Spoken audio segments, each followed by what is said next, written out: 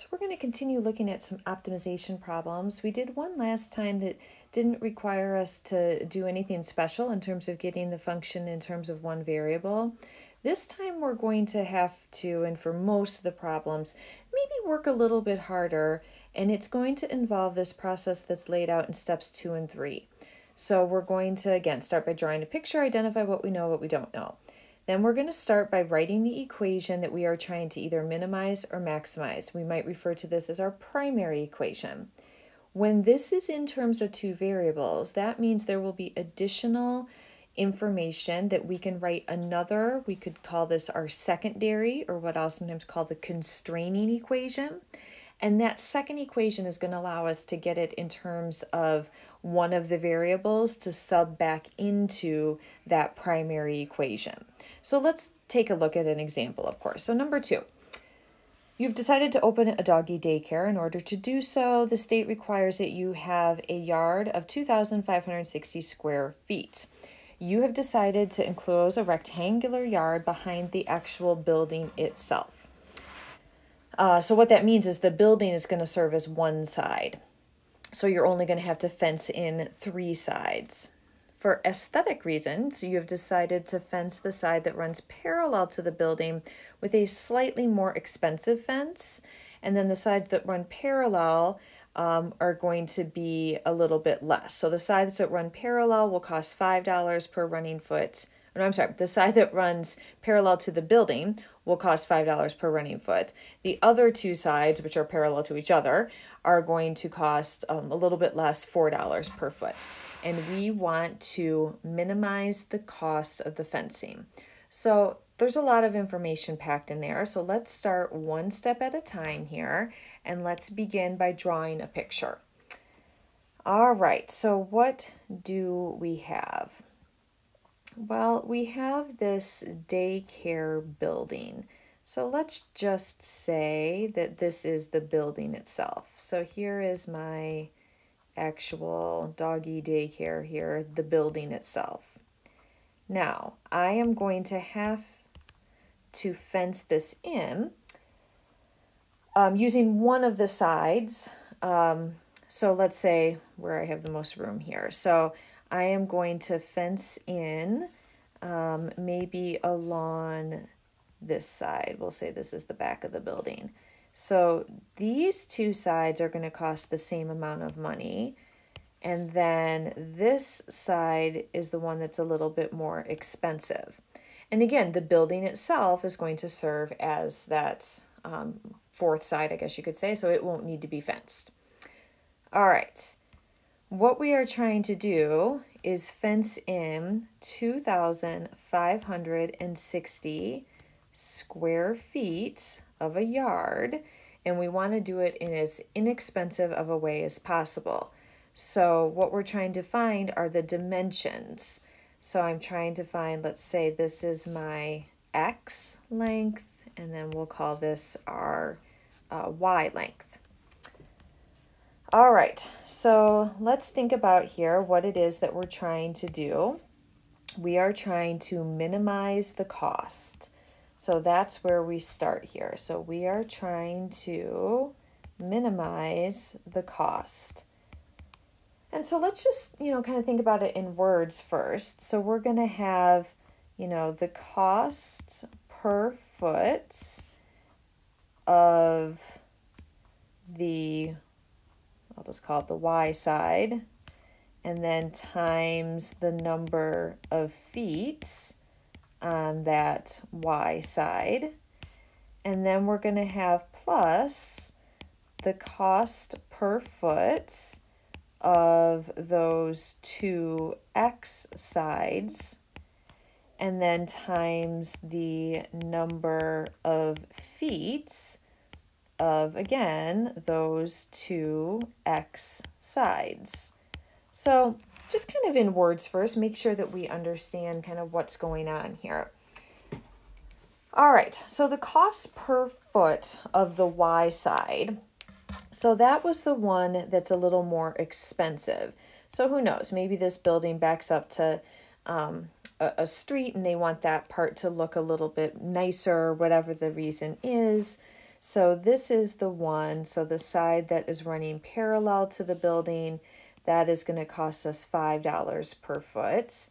And the other two sides are costing us $4 per foot. All right, so let's jump in. Cost per foot then on the Y side, we just said that that cost per foot is $5. And then times the number of feet, well, that is literally what Y represents. And so that's going to represent the cost of that blue portion of the fence. And then we want to, so this is what our cost equals. The cost per foot of the two X sides. Well, that's what we've highlighted in red in the paragraph. That is costing us $4 per foot. Times, now the number of feet, because there are two of those X sides, that's going to be 2X. That is the number of feet. So really in both of these cases, what we're doing is just simply cost per foot times number of feet, cost per foot times number of feet, okay? All right, now here's a good example where when we start off, this is what we would call our primary equation. It is now 5y plus 8x. And this is in terms of two variables. So this is what I would call the primary equation. It's not yet in one variable. So this is where we kind of need to go off to the side and think about the secondary, or what I like to refer to as the constraining equation. So when you think about, trying to make an inexpensive fence, you could make a really cheap fence if you just made it very, very tiny, but you're not allowed to do that. There is a constraint that you're working under. So this is your constraining equation. You can't make a tiny, tiny fence. It has to have, in this case, an area of 2,560 square feet. So off to the side, let's write out what that would mean then. So what we know is that our area has to equal this 2,560. All right, so area of a rectangle, it doesn't matter if there's, three sides or that are being fenced, or it's the area, it's what's on the inside. That's just length times width, which on our picture is simply x times y. So x times y equals 2560. And so now what we're going to do is we're going to solve for, and it makes absolutely no difference which variable you solve for in this case. There may be situations you generally want to pick whichever variable is easiest to isolate for, or when you look back at the primary equation, if there's one that you think looks like it's easier to take out and put in terms of a different variable. But in this case, they're obviously the same amount of work either way. So I'm solving y is equal to 2560 over x. So this is, again, what I would refer to as our secondary or our constraint equation. And so this now means that we can go back into the original equation here and take out the y, and in its place, we can replace it with 2,560 over x. And of course, everything else stays the same. And so this is the first time that I'm going to actually label this as a c of x function, because up until now, maybe I would have gotten everything in terms of y, and then I would have had to call it c of y. So we have c of x. All right, so let's continue here. Let's just maybe multiply these two here, the 5 times the 2560, and then we'll go from there. So we are going to have 12,800.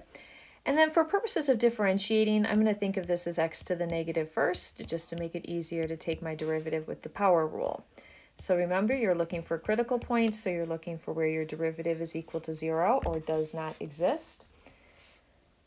All right, so c prime, bring down the negative 1, you're going to have negative 12,800 x to the negative second plus 8.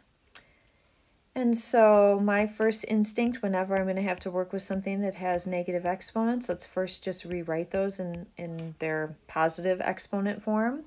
So dropping that x to the positive second into the denominator.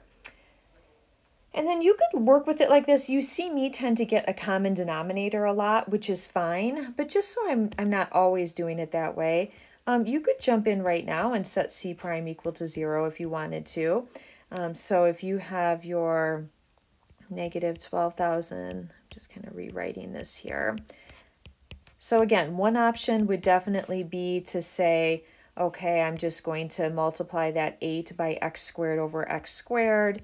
That's going to allow me to get a common denominator.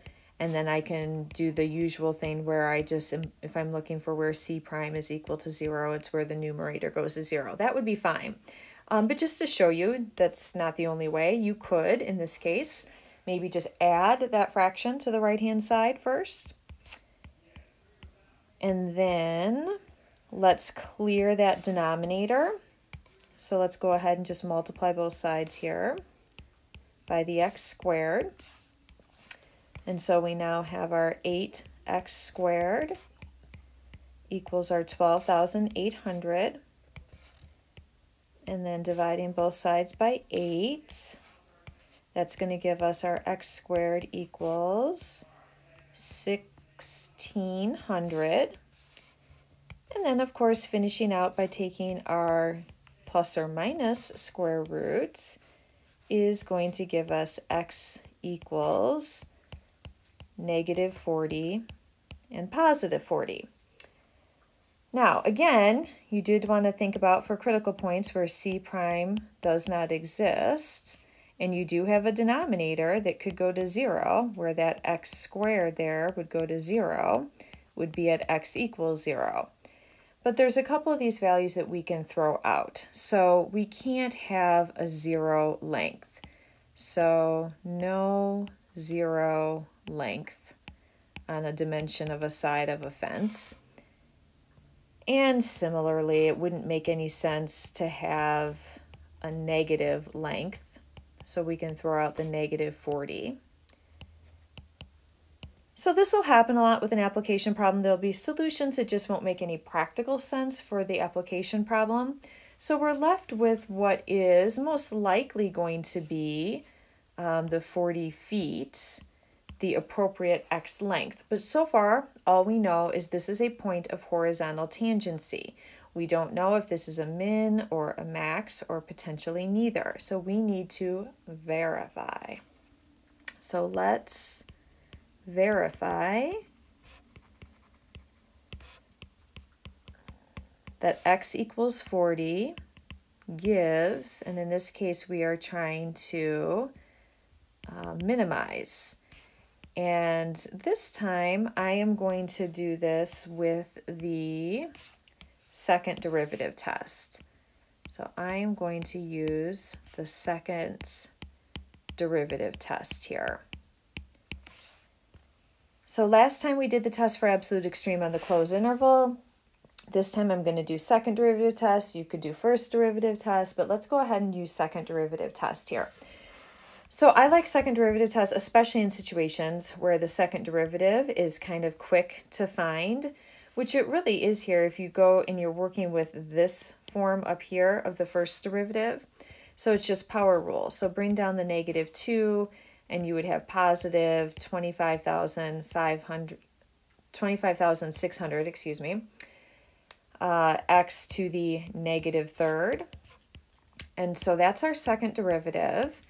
And then second derivative test says that you sub in your critical point into that second derivative. And you don't really care about the value, you just care about the sign. And in this case, I definitely would have a positive. And so when you're in the second derivative in an interval that is positive, that tells you you're concave up. So your interval is concave up at a point at x equals 40. That was where the slope of the tangent line was equal to 0. Okay, so you definitely have, because you had positive in the second derivative, you definitely have a min here. All right, so we have the min that we wanted. Now let's just go back and answer the questions. What did they want? The dimensions that minimize the cost. Okay, so we definitely know that x is equal to the 40 feet. And then to find the y, the equation you want to go back to is that constraint equation. So if you go back up to the y in green up here, 2560 over x, so that's what you want to go back into. So the y was equal to 2,560 over, and now you can sub in your 40 for the x. And so this is going to be your y is equal to, hang on a second, 64, sorry, double checking. So yeah, y is equal to 64 feet. So your x length on that fence was 40 feet. So I think that's the one that I had drawn in the red. So this is our 40 feet up above there. And then the y, the one that was I had drawn in blue, that is the 64 feet. So those would be the two dimensions that would minimize your cost. All right, when we come back next time, we will look at another example.